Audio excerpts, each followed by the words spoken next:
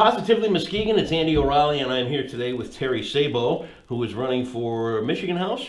Yes, the 92nd District. 92nd District. We're giving every candidate that's taken a run this year a chance to come on Positively Muskegon, introduce themselves, talk about what's important, and basically give you an opportunity to get to know who's running for office a little bit better. Terry is taking advantage of it, and we're glad he's here. So if people don't know what the 92nd District is, start there. Well, the 92nd District is pretty large. It goes from Muskegon Heights, City of Muskegon, Muskegon Township, then it works its way north, North Muskegon, Laketon Township, Fruitland Township, all the way up to Whitehall Township. Really? Yeah, okay. It's a long ways. So you got a pretty big map there. It really is. Yeah. But I mean, these are places that you're really pretty familiar with. I mean, extremely. The years you spent in the Heights as a firefighter and police officer, you live up that way. Yeah. So you're right in your home district. Yeah, I live in Laketon Township. I've been representing the north side as the county commissioner there for the last couple of elections since 2012. Yep.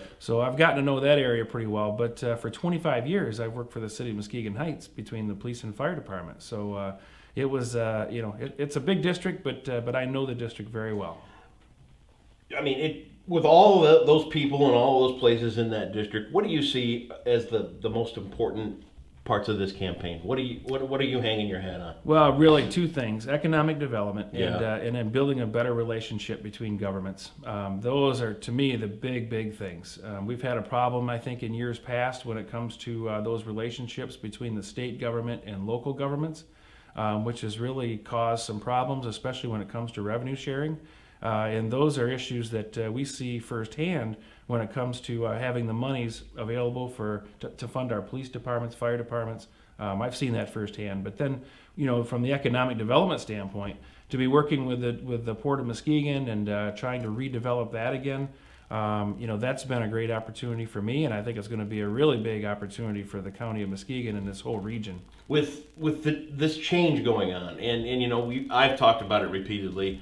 I feel a tidal wave coming. Yeah. At Muskegon. Am I wrong in that feeling? I don't think so. I say it all the time. Muskegon is changing. Yeah. And I think it's changing for the good. Yep. And we better embrace it because this is what we have coming, and it's time now to jump on board and to take advantage of everything that we have coming.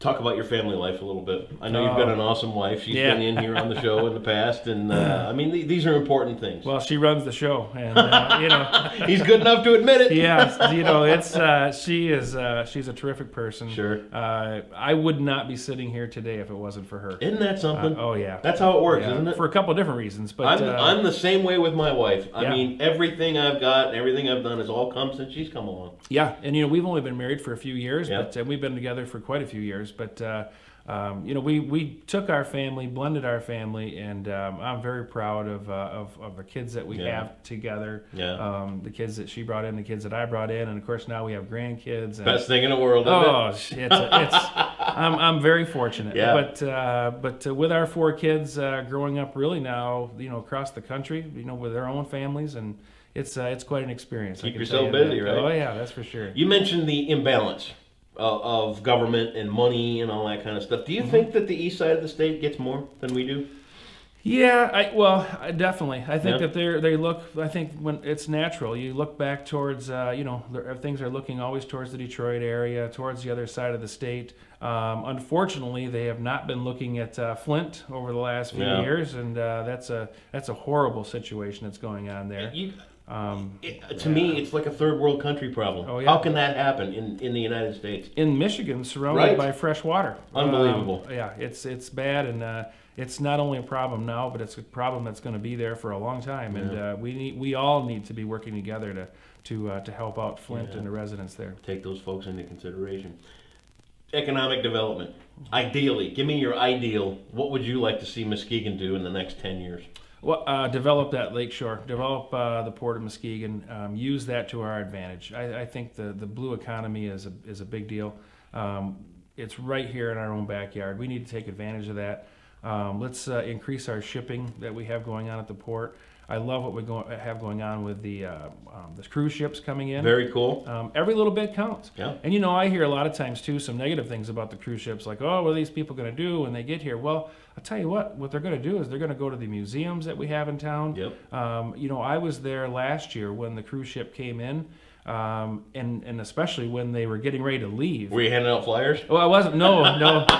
You know, there's no votes there for me. I know. But at the same time, you know, I felt as chairman of the County Board of Commissioners that it was crucial that I be there to make sure that they know that Muskegon was really happy to have them. And I'll tell you, the feedback I was getting from the passengers coming back on board again was they love downtown Muskegon and the different museums that we have here and the different attractions, and they want to come back. And well, obviously the operators of that shipping industry there, they wanted to come back too. So it's a big deal, and you know, my argument is this: is, you know, what are people going to do when they come to Muskegon?